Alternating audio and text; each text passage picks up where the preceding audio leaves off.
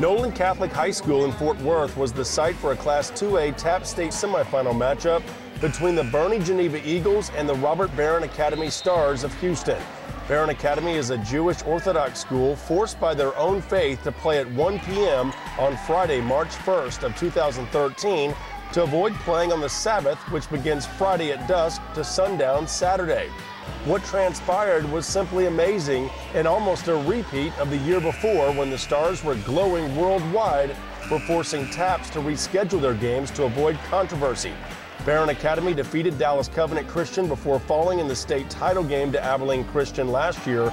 So with the Stars aligned again for another Final Four appearance, would the outside pressure get to them? You don't really feel the outside pressure during the games or anything like that.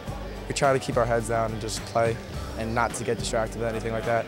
So, no, I don't feel any of the outside pressure like that, no. It's weird playing during the day like this, but we had a big crowd support, so that made it good. Not as much drama this time around since TAPPS changed the rules in October, allowing schools to reschedule for religious reasons. The only unforeseen problem this year could be perhaps an extremely long game, like 5 or 6 hours. That couldn't happen, could it? Beren Academy had trouble offensively in the first half. Quite a few turnovers, missed shots, but the Stars' defense kept them in the game. Boerne Geneva started clicking offensively as junior forward Jake Martin scores down low for the Eagles off the nice bounce pass from Logan Ward. Boerne Geneva's senior guard Christopher Buddy manages to steal the ball away from Zach Yoshore and dishes it to Nick Thornton, and the senior guard lays it in artistically for 2. Then just before the half, Thornton hits the fadeaway jumper for a 3-point lead, 26-23 Boerne Geneva. Albert Katz heaves the ball across the court, but it falls short. Eagles by 3 at the break. Yoshore starts going to work for Beren Academy in the third quarter. If at first you don't succeed, try again. The putback finally goes. Boerne Geneva head coach Jeff Cruz had to like what he saw out of his guard play. Jake Martin pulls up and hits the shot, 28-25 Geneva, with just inside 5 minutes to play in the third quarter.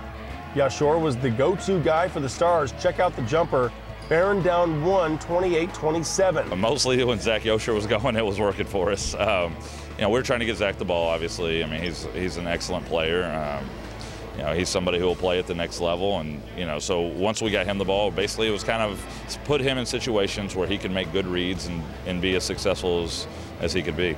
But back comes Geneva. Junior guard Cade Leader with the nice bounce pass inside to Nolan Townsend, and watch the senior score 3 the old-fashioned way, the hoop and the harm. Townsend nails the free throws, and the Eagles were up 4, 31-27 midway through the third quarter. Yanni Schiff is a great shooter, but the junior forward is slightly off target here. But Drayton Ratcliffe is there to put it back off the glass for the rebound and 2. Stars down 5. Midway through the fourth quarter now, and watch the dribble penetration and the passing abilities for Beren Academy. Katz with a nice dish to Ratcliffe, and it's a 2-point game. To the final minute of regulation, game tied, and Beren's Yoshore is open for 2 more as the Stars took their first lead in a while, 39-37 with exactly 52 seconds to play. After Geneva tied the game at 39, Beren Academy would settle for one last shot before regulation. Yoshore on the dribble gives it up to number 3, Albert Katz, who looks for an open man only to get it back and miss a short-range bank shot. To overtime we go, tied at 39. A missed opportunity, but still plenty of daylight for more basketball, right? Katz would quickly make amends in the first overtime as he darts into the lane and lays it up for 2, 41-39 Beren Academy. Then it's Katz again as he works in close for 2 more. The layup makes it 43-39 Stars with 1:15 to play in the first overtime. Back comes Geneva as Nick Thornton picks up a loose ball as he steals and scores the bucket, and the Eagles were down 1, 44-43. Following a Beren free throw, Thornton decides to go coast to coast, dribbling through traffic, and he lays it in for 2 to tie the game at 45 with 8 seconds left in the first overtime. Closing seconds now, and Yoshore puts up the shot. It's no good, so we go to double overtime, tied at 45. Yoshore goes to work in the second extra frame as his shot is off target, but Drayton Ratcliffe is there to clean it up for the first bucket of the second OT. On the other end of the floor, Zachary Jones picks up Geneva. The shot from inside the paint is up and good. So exactly who was keeping up with the Jones? Well, Zachary works his way to another close-range basket. Closing seconds of the second OT, game tied at 49, and Thornton appears to be online for the game winner, but it's in and out, no good, so we go to triple overtime. In the third frame, it's Yoshur on the dribble. He has the ball stripped away by Thornton, who then goes coast to coast for the layup. Geneva up 2. Yoshur and Katz make some huge free throws in the third overtime to give the Stars the lead, but Geneva would not go away. Jones, working hard under the basket, gets the bucket and the foul. Jones missed 2 free throws, leaving the door open as Beren Academy came back down the floor.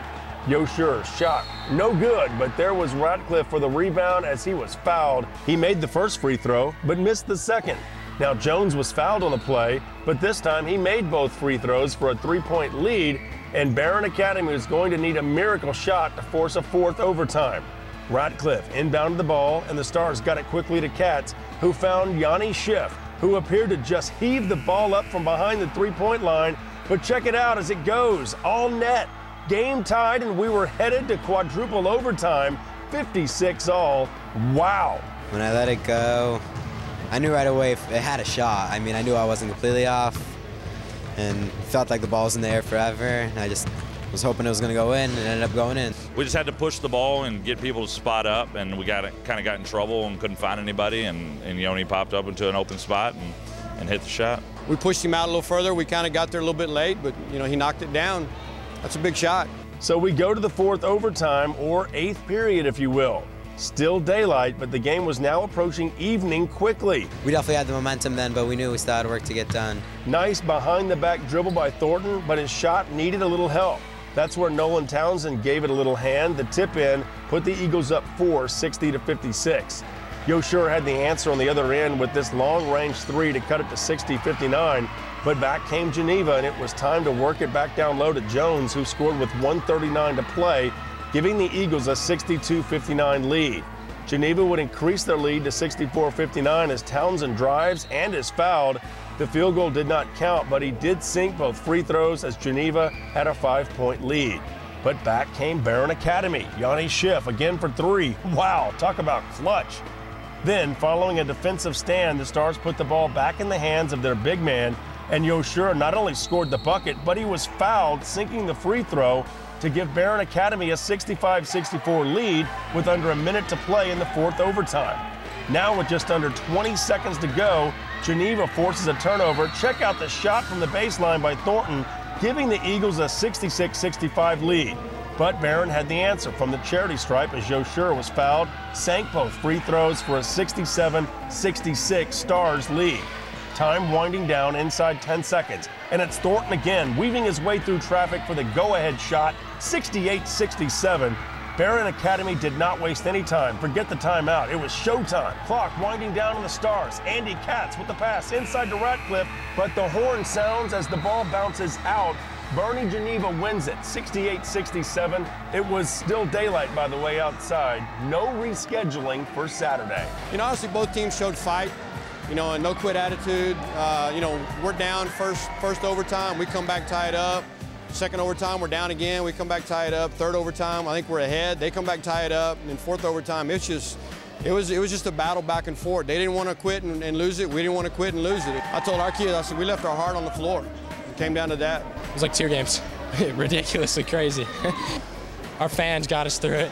That was the ebb and flow, I mean.